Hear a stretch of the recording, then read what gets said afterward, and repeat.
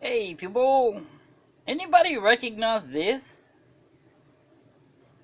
Hmm, well, look a little familiar by, hold on, there's a camera. Okay, see that? Ground. Uh-huh. And it didn't blow a fuse. Alright, so, anyway, what I've done, I had a processor heatsink laying around. That thing's, oh good lord, probably 10 years old or better. Put a Arctic 80 millimeter temperature controlled fan. It's got a thermal line on it. The hotter it gets, the faster the fan spins.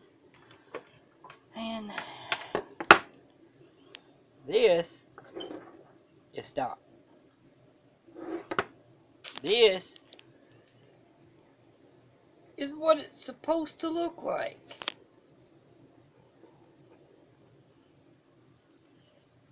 Be nice if this thing would focus. There it goes.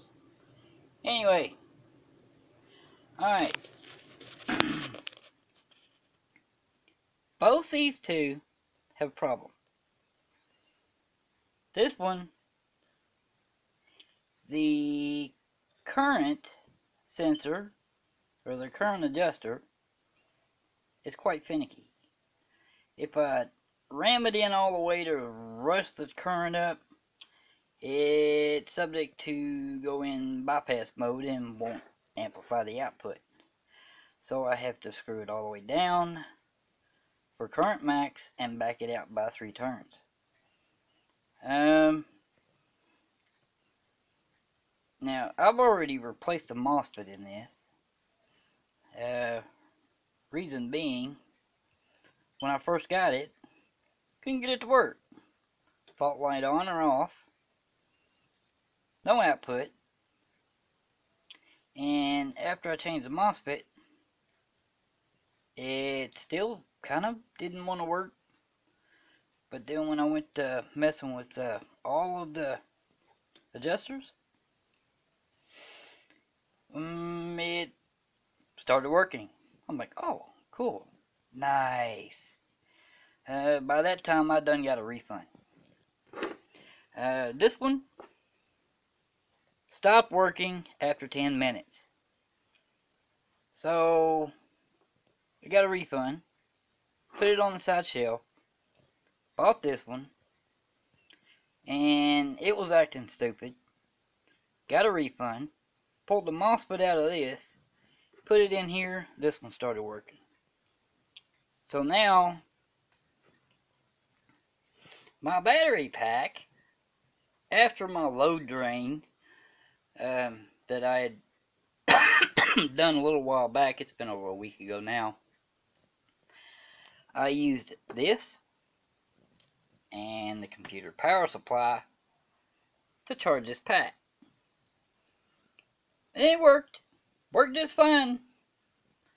I actually took it and put it on a heat sink to let it soak up some heat. Matter of fact, this heat sink didn't have it hard mounted. I've got it thermal taped now, so yeah, that thermal tape I got from Amazon.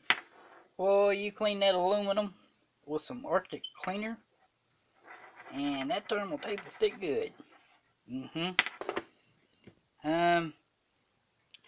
Anyway, when I tried to use this the second time after charging that, it lasted about 5 minutes and quit. So it's time to replace the MOSFET. And I couldn't really find the original. I think I did find like a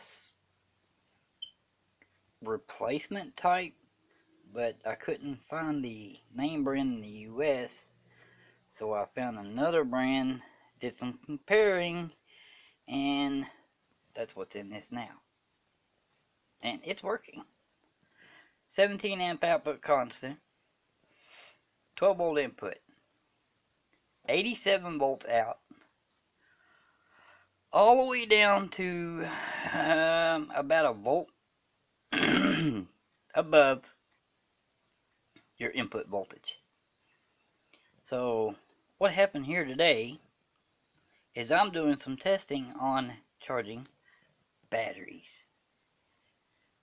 And I'm actually using a 450 watt computer power supply to simulate solar.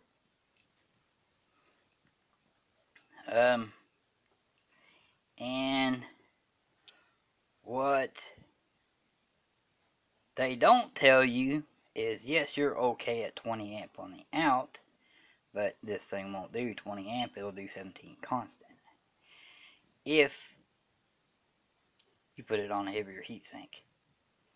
Now the input, I had two gauges for current reading, one in, one out. This was 17, this was 22. So these posts will not handle a 22 amp constant out. Most likely you're not going to be safe until you get it down around 10 to maybe 12 amp constant input. I realize that cut you short on the out, but hey, if you want to modify the input, then sure, go for it. And that is what I am going to do. I really don't hope I don't have to modify the traces on the bottom side of the board, because hey, I've got this thing thermal taped, and I'm going to be hating life if I have to replace that MOSFET. Anyway, I thought I'd share that.